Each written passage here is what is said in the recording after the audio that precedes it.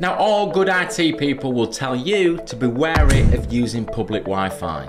But why? Well, one technique that cyber criminals use is they will go into these public places and create bogus Wi-Fi networks. If you walked into Starbucks, opened your laptop and looked for available wireless networks, if you saw one called Starbucks, you wouldn't think twice about it, would you?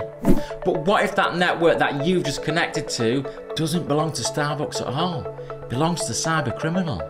They can now see every website you're browsing. They can log all the usernames and passwords you're using to log into your applications. Disaster. So what can you do? Well, firstly, verify the public Wi-Fi you're using is the right one. Ask a member of staff.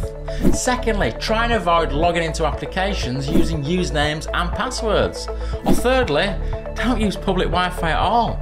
Just connect your device as a personal hotspot to your phone.